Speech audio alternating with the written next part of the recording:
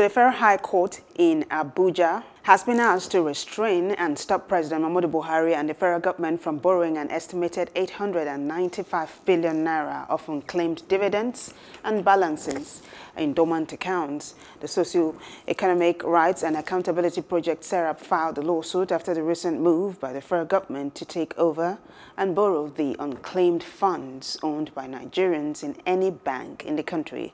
Joining the suit as defendants are the Attorney General of the Federation and Minister of Justice, the Senate President, the Speaker of House of Representatives, and the Minister of Finance, Budget and National Planning. Hello, hope you enjoyed the news. Please do subscribe to our YouTube channel and don't forget to hit the notification button so you get notified about fresh news updates.